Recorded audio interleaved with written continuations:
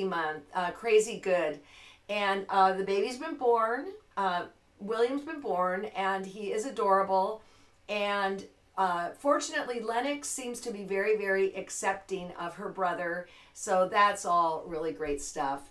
And the last vidcast or whatever, somebody asked afterwards, where can you get my patterns and books? There's two places you can go. You can go to my website, alexandersonquilts.com, and or thequiltshow.com. And between the two, we've got a pretty comprehensive store you can choose from.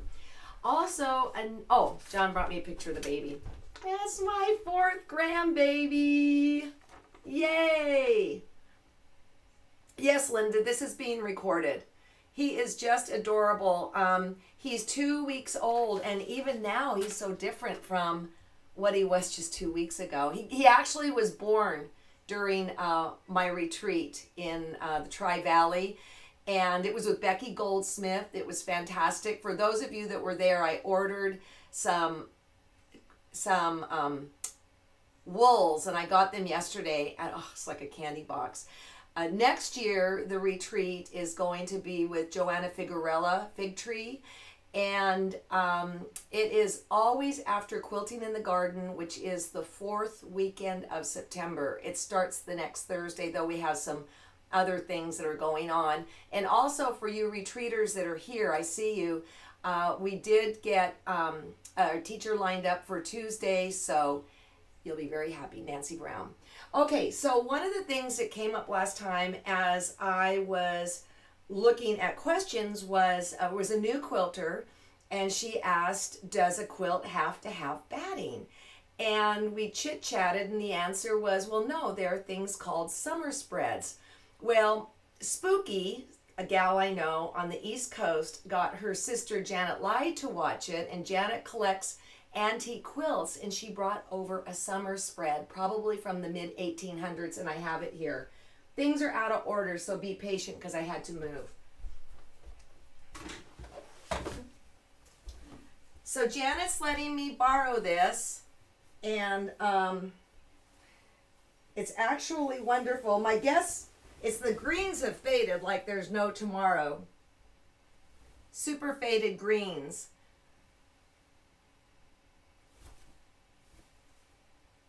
But I thought this was quite a wonderful example of a summer spread. So Janet, thank you so much, and I will get it back to you when you get back from seeing Spooky. Speaking of Spooky, the reason her name is Spooky, I don't know what your real name is because she was born on Halloween. So that's where that come from.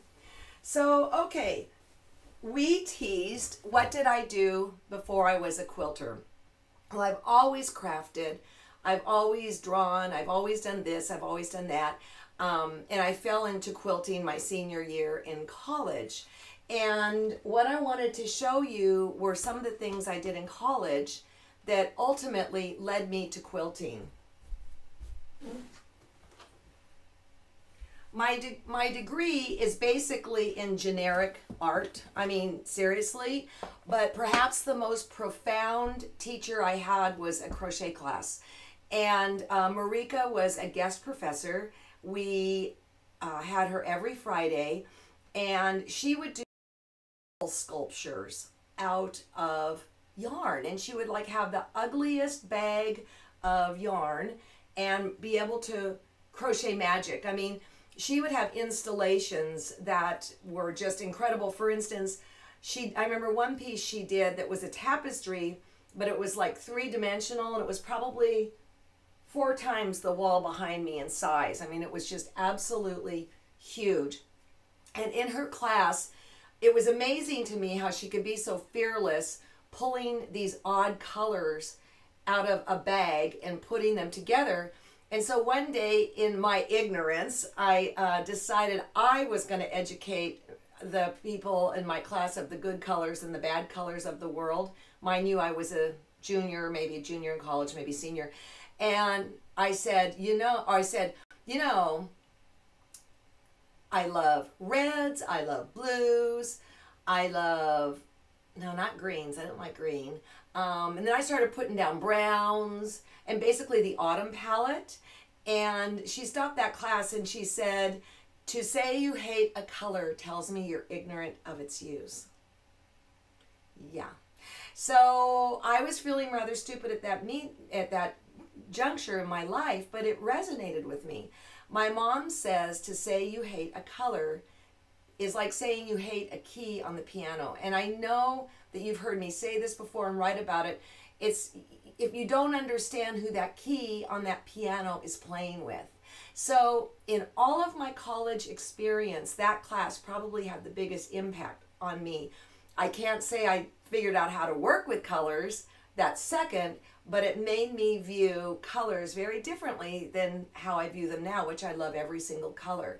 You know, if you have a color that you're nervous about, go get yourself a fabric that has that color in it and then work with it. So I wanted to share with you in that class, I crocheted this little vest. I'm going to switch back to the other screen. Oh, I don't know how to do that to make sure you guys can see it. Here, hold on a second here. Oh, it's a little bit of a display here. But this was freeform crochet. And this was, it's made out of wool. And it fit me at the time. And I love this. You know, I love crochet. I don't know how to read a pattern to this day, but I did this in her class. Then having basically a generic art degree, but a love for fiber, another project I took on was bobbin lace.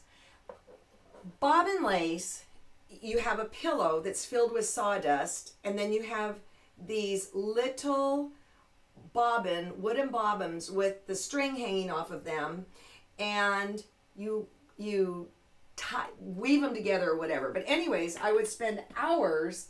Oh wait, I got two more. On these little lace pieces and end up with a little nothing. So I learned in college, even if you do a little nothing, you can present it quite beautifully. So here's one of my bobbin laces that I did. I got one of those little frames that are plastic, and then I put some velvet behind it, and then I mounted the bobbin lace on it. So here's one. It's real, okay, so how I found this stuff, I knew I'd done it, but I couldn't find it, was we were digging through my parents' attic to get something for the new babies, and I unearthed these little projects. So see, here's this. I'm going to tilt it in case it's shiny. Let's see, in this one. And eventually, I sold the bobbins and the bobbin lace because I knew that wasn't my thing at all. Too much time for nothing. But let me tell you, if you go to a store or whatever and it's handmade lace and they want to charge you $1 million for a yard of that lace, it's probably worth $2 million. Unbelievable. So after I graduated from college, it was in December, I thought I was going to be a weaver for life. And what I did was, there was a French tapestry workshop in San Francisco. It was called the Aubusson School of Weaving or whatever. And I decided I wanted to sign up for it. And what I'm going to show you, I've never shown anyone because I thought it had fallen off the face of the earth until I found it in my parents' attic. And so what French tapestry weaving is you sit at a loom and the threads are coming down this way, the warp, unlike when you see weaving when people are working over a loom. And then you draw a cartoon that goes behind the warp that's coming down, and you weave in the yarns or threads to match your cartoon on the back. And we lived in Pinole, which is East Bay. It was in San Francisco, and I would drive over every day. But no, I took the bus over, come to think of it, because what happened was all of a sudden my back was hurting. I wasn't having any fun. I felt sick. I was exhausted. And guess what? I was pregnant. So I ended my career as a French Aubusson tapestry weaver after 3 months, but I found the piece a couple days ago, and here is the piece that I did. And actually, I'm really proud of myself with the colors. But let me show you the back too, like that. Look at all the yarns. And I have to laugh because I look at it now and it looks like a uterus or something like that. But I think I'm gonna have to do something with this and frame it or something like that. So that's what I did before I was a quilter. Now I'm trying to decide what to show you next. Okay, so Houston is coming up, and I'm not sure if you guys are going, but I'm there for both fall, for market and for festival. Market is closed to the public, but it's where your quilt shop owners go and buy the stuff that you will be enjoying, you know, throughout the year. So that's all really exciting.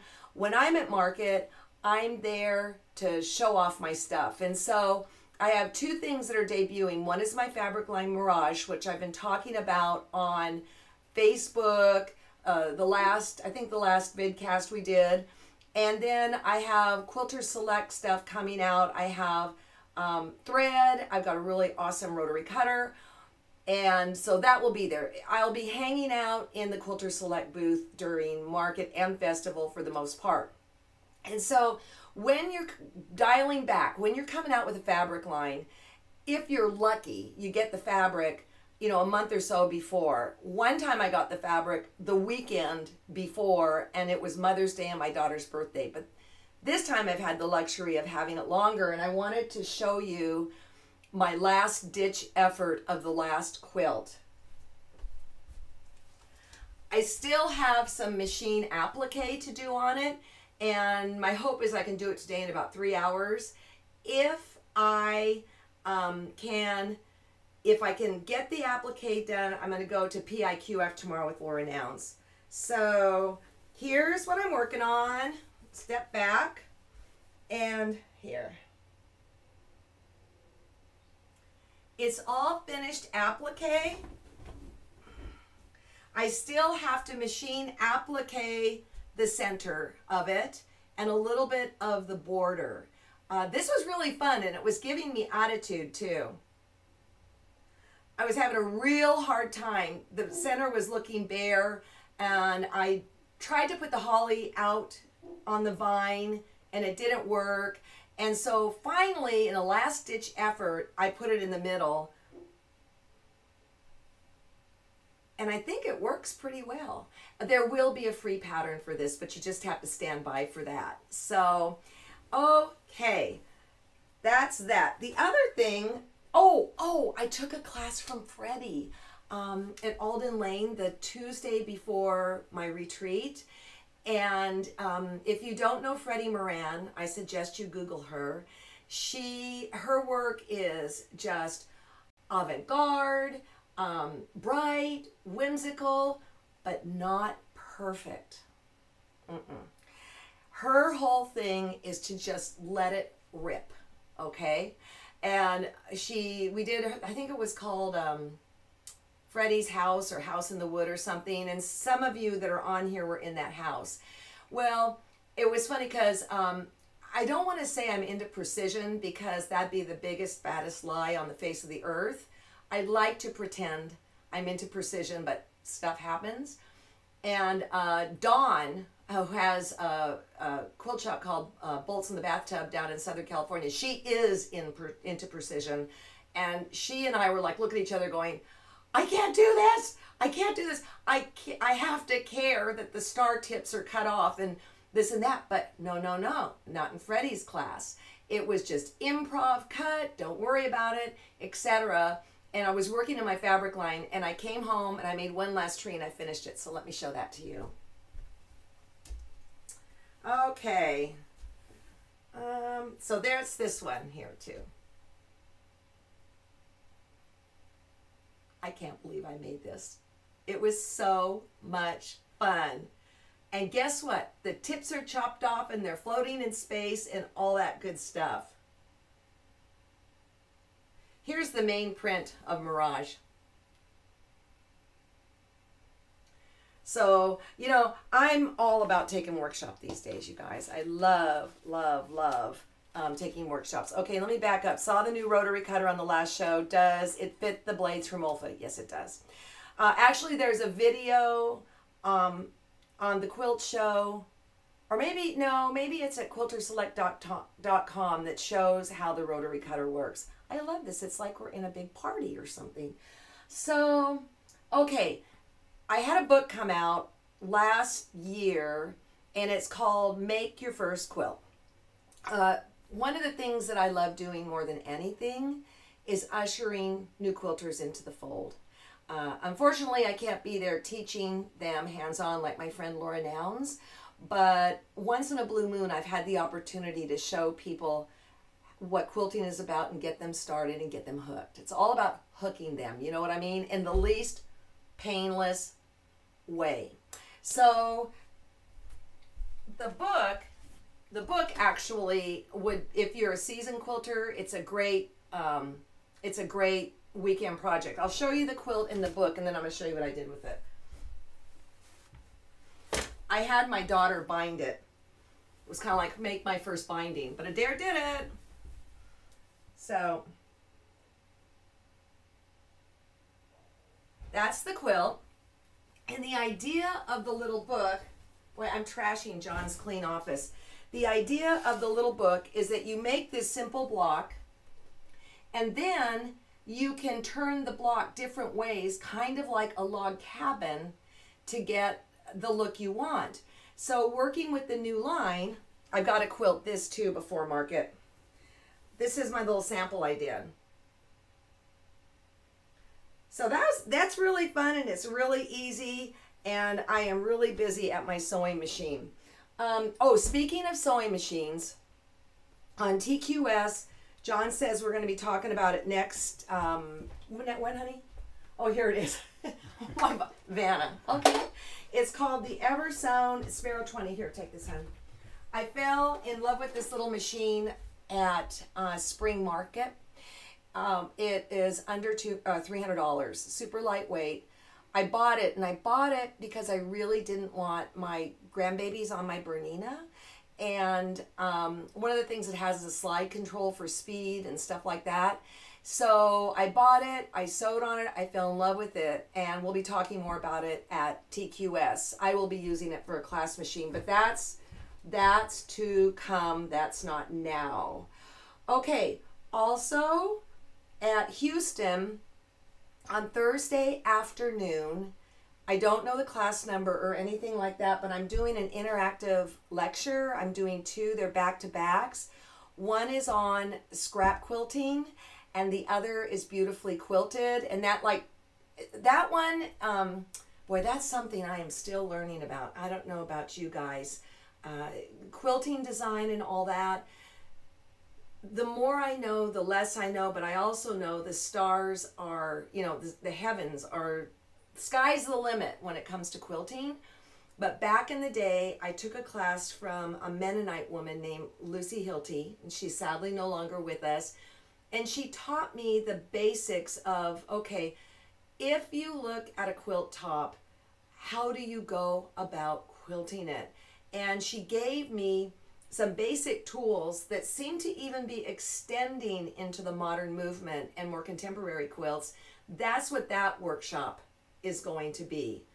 Then the other workshop with the scrap is going to be, okay, I don't know about you, but I've got myself a pretty healthy stash. Yeah, I do. And how do you get super successful scrap quilts out of it? But I want to show you the scrap quilt. I think it's my favorite of all time that I made. This scrap quilt was based on a quilt top owned by Julie Silber, and she deals quilts. Her quilt is Universe, and if you go to thequiltshow.com and in the show, in the search function, in the show search, go Julie Silber. We did a little field piece with her, but also hanging behind her is this quilt top that I have coveted for years. And I believe it's Julie's favorite too. And when you look at this quilt top, you think, I'm assuming a female made it. And you think, what was that woman going through? Because it's almost like crazy mode, this quilt. It's just amazing. Well, once a year I go away with my girlfriends and we quilt. And I always have to come up with a project because you get up there and you better have your stuff with you. And I called Julie and I said, this is the year of Universe. That's the name of the quilt. And it's time for Universe 2. Would you mind if, John, something happened here. Would you mind if oh, there we go. Okay, good. Would you mind if I copied the quilt? And it's interesting. I showed this in a little lunch I went to the other day, and they said, why did you ask her permission? And I just kind of thought it was the right thing to do, even though the quilt is, gosh, you know, how many hundreds of years old, I don't know. But I'll show you I'll show you my scrap quilt that I made based on Universe 2. John, you might want to help me hold this up. Okay. This is heavy, or big. Okay, I got it. So I don't know.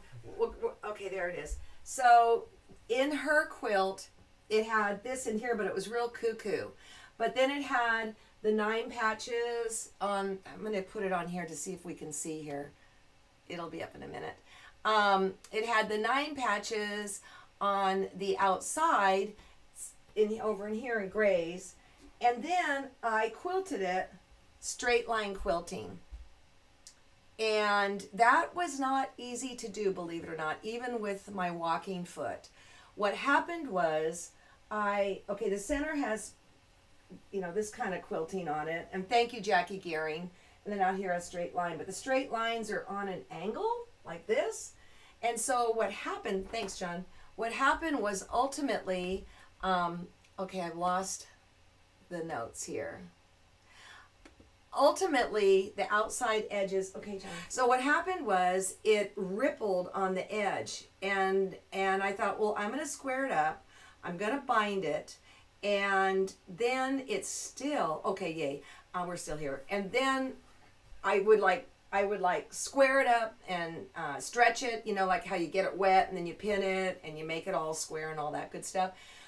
It didn't work. So what I ended up doing was, here, let's bring it back here, chopping off the binding that I sewed on by hand, and then I ended up facing it. Oh, I wonder if that's sewn in. No, good. I ended up facing it, so there's really not a binding on it. And before I faced it, I actually ran a gathering stitch in the areas that were wonky so that it wasn't a complete, you know, ruffle, but enough that I could bring it in and make it square. So this is one of my favorite quilts, but it's like your child that just gives you attitude. In the process of squaring it up, this fabric ran. It ran all the way through to the back. Well, it's gone now. So I got Synthropol, HE, or high energy Synthropol, because I called Ricky. I was in an absolute panic. And I put it in the washing machine and it didn't take it out. And Ricky's like going, what are you talking about? Synthropol always works. And I said, I'm telling you, Ricky, it's not working. And I did it 3 more times and it wasn't coming out. And then I went back to what I call the old-fashioned Synthropol and it came out. So I have a washing machine with an agitator. So maybe I had to use the old-fashioned kind. Maybe if you have one of the high energy washing machines, you use the HE Synthropol. But this was the most problematic teenager on the face of the earth, but it worked. And it's actually going to be in Gen Q, and they're patterning it, I think, in their next issue. So I'm very excited about that. Okay, so we're on a little bit of a delay here, but I'm wondering if there's any questions from you guys. And I love, can I tell you right now, I know some of your names, but I have a South Africa person here. I have a person from Israel. That makes me so happy. Do you want to see what old-fashioned center pall is? Let me run into my laundry room and grab it. Hold on. This is the one you want, okay? I believe it was high. It said something energy on the other one. But if your quilt shop doesn't carry this, oh, Hawaii, hey, Leslie. If your quilt shop doesn't carry this, you can get this on Amazon. But you guys know I am all about supporting your local quilt shop. If it doesn't have this kind of pink label to it, don't get it. Get the other stuff. So, I mean, yes, I have problems. You know. So as far as the Rotary, I'm looking for questions. Oh, Scotland, yay, Kansas, Virginia. Oh gosh, I like you guys so much. As far as the Rotary cutter goes, go to quiltersselect.com, and then there's little mini videos. I'm not in my environment where I can show you this stuff here. It is beautifully, it's heavily weighted, which I wanted. I wanted something that felt really good in my hands, and also the blade change is literally a snap. There's nothing to it. Here it is, but I'm not going to cut on your desk. Okay. I'm not going to do that. It's super heavily weighted. So the other thing that I want you guys to know too, I get this periodically, and it's like, I miss your show, Simply Quilts. You guys, that's rear view mirror. Get on thequiltshow.com. We have a lot of really great shows coming up, and we have a complete diverse group of guests. For instance, Kathy Wiggins, she is going to have a show in Houston. You know how they have sub shows? Her quilts are all out of leather. And I don't know that I'll ever work that way, but that was a fascinating show. To be then contrasted by, there was a show on working with panels. You have your wonderful panels, you know, that you get and you think, what am I ever going to do with? And Cindy McChesney showed us what to do with our panels. And then I don't know if you guys have seen these Moda panels that are dolls that you can make for your grandbabies or your children. Adorable, adorable, and how to customize them.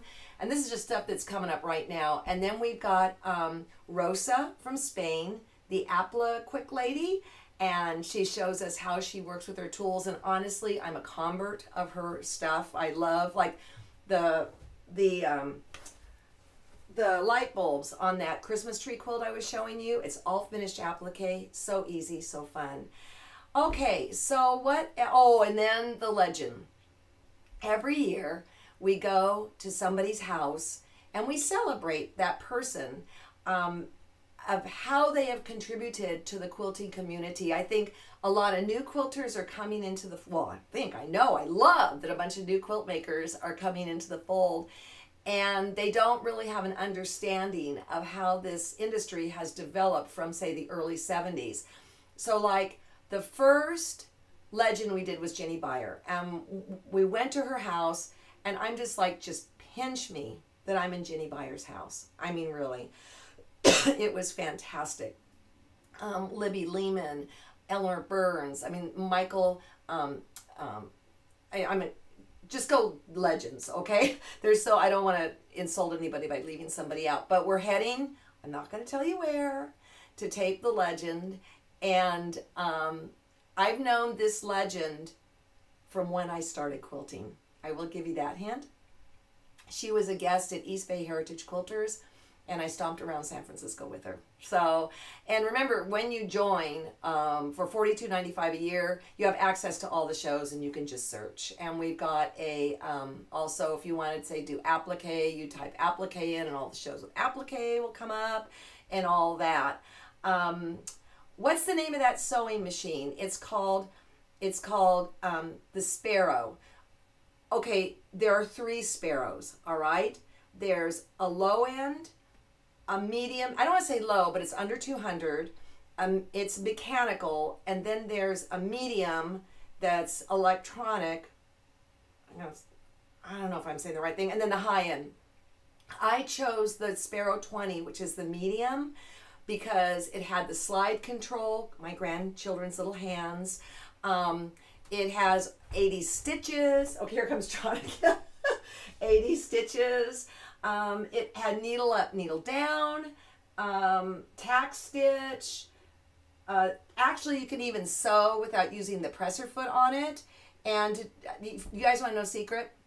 We've gotten permission to be able to sell them via the web. So stay tuned. They'll be available in the continental U.S., I believe, right? Correct. Sorry, Miss Alaska that's in there. Not Alaska or Hawaii.